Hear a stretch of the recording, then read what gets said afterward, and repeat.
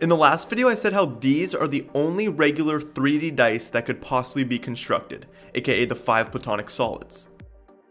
And again, I'm just using the term dice for familiarity.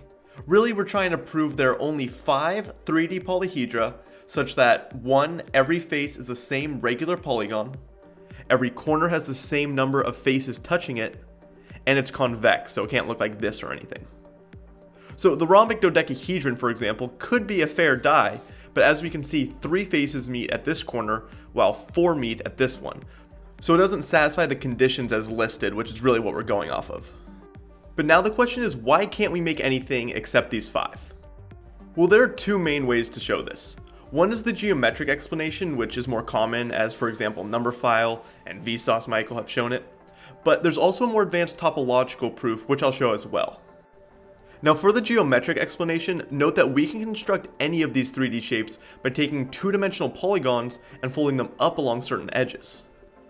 We're also only concerned with regular polygons that have identical sides and angles, so we might as well start with equilateral triangles.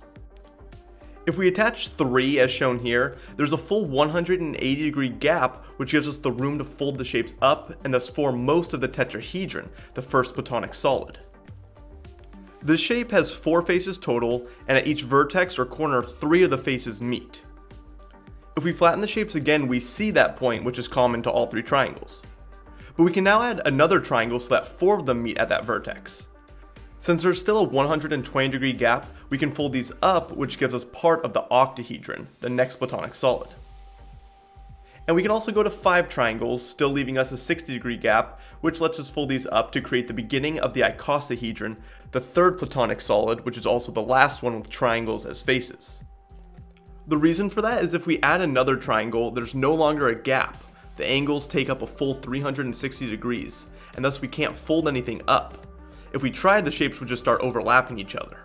See, that's basically the main point of the geometric intuition here. If we look at any polyhedron, the internal angles that meet at any corner must sum to something less than 360 degrees, like we see here. If they added to 360, that would just correspond to a flat surface that can't be folded. And anything more than 360 would of course involve overlap, which can't happen. So the triangles are done and we move to squares. Note that we have to start with 3 of any of these shapes, as we can't make a 3D shape with just 2 polygons meeting at each vertex. We fold these squares up and of course get the cube. If we go back and try to add another square, there's no longer a gap and we can't make a new surface. We'll then move to pentagons and start with 3 meeting at a vertex, which barely leaves a gap of 36 degrees. But that is enough to fold the pentagons up and get the basis for the dodecahedron, the last platonic solid. There are no more possible shapes because we can't connect another pentagon, obviously, since there's no room and the angles would add to more than 360. Then if we try to go to hexagons and connect 3 to a vertex, we have no gap, so no room to fold it into the polyhedron. And then if we try octagons, let's say, there's just no way you can connect 3 to a vertex or anything more because the angles will add to more than 360. So now you should not only be able to see why only 5 platonic solids are possible, but also why a shape like this can exist. I mean, this has hexagons and even octagons for faces. But if you add the interior angles at any vertex, you get 345, just under 360. So it's the squares that made this thing possible and kept the angle summation just low enough. Okay, so that's the geometric explanation, but now let's see the more advanced topological proof. And while this is tougher to follow, you don't need to know any advanced math for it. Now in the last video I said that Euler's characteristic for a 3D shape is determined by calculating the vertices minus edges plus faces. And as we saw, that value for all the platonic solids comes out to 2. But it turns out that no matter what convex polyhedron you have, regular or not, Euler's characteristic will always be 2. This is the one thing I won't prove, but 3 Blue 1 Brown has a really cool explanation that I'll link below. So for now, at least just take my word for it. But let's first look at a cube. You'll notice it has 12 edges, 4 on top, 4 in the middle, and 4 on the bottom. But if we split it into its square faces, there are now 24 edges total, or the 6 faces times the 4 edges on each. You'll notice this also equals twice the number of edges on the original cube. We've doubled that value by splitting everything up. And that's because, for example, right here there are 2 edges, but when we bring them together, it becomes 1, which is half of 2.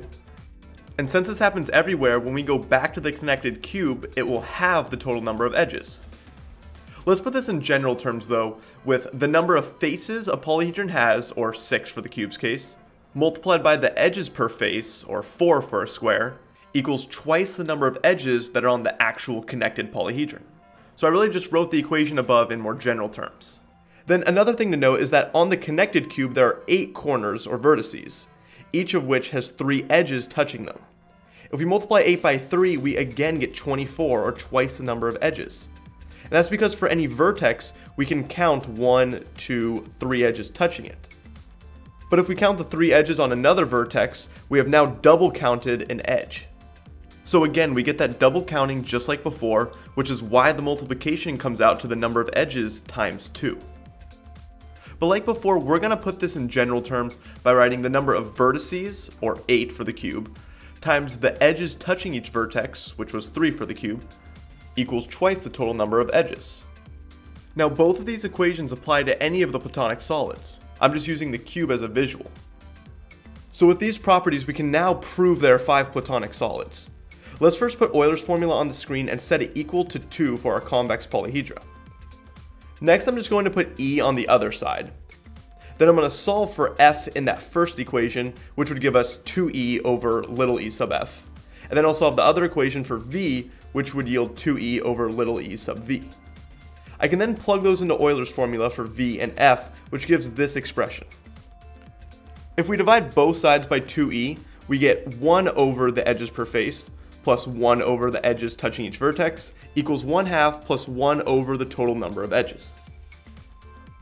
Now the total number of edges of course has to be positive, which means that this left side of the equation must be greater than 1/2. Then remember, EF is the number of edges on each face, so like for triangles that'd be 3. But we can't go any lower than 3 or else we wouldn't have a 2-dimensional shape for a face. Then E sub v is the edges touching each vertex, so like for a tetrahedron, a vertex has 3 edges touching it. But again, this can't be any lower. So EF and EV must both be greater than or equal to 3. And thus the only integers that will satisfy these inequalities are 3 and 3, 4 and 3, 3 and 4, 5 and 3, and 3 and 5. These 5 pairs of values each correspond to one of the 5 Platonic solids. And if you were to try anything else, like a shape with hexagonal faces where EF equals 6, then even if EV is 3, its minimum, and we add the reciprocals as shown here, the sum equals 1/2, which of course isn't greater than 1/2 as required. So numerically, it's just shy of what's needed to create a 6 Platonic solid in 3 dimensions. So hopefully that cleared things up. I'll have a regular video coming out soon. For anyone new to the channel, you can find social media links down below, and I'll see you all next time.